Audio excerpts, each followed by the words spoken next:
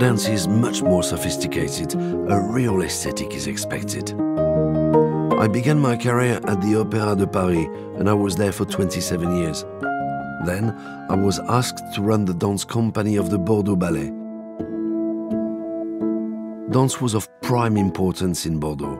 The InterContinental Bordeaux, Le Grand Hôtel, was a place where a lot of artists came when they had to perform at the opera. The history between those two buildings is really ancient. They are from the same architect. The buildings were like twins, one in front of the other, like a reflection in a mirror.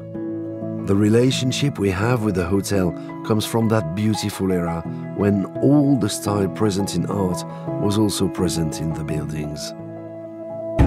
Ballet is a different kind of art. This art form is the most difficult one to focus on. It can take years simply to make one movement correctly. The human body has its own limits. We try to stretch those limits. The first skill I ask my dancers to have is technique. Then I want them to adapt this technique to their personality. That's why Nureyev used to say, you need to feed the dancers. We are always there to go further. You learn every day. You work with dancers, you see the possibilities.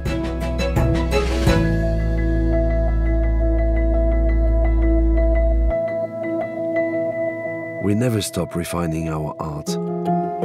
We always try to find something better.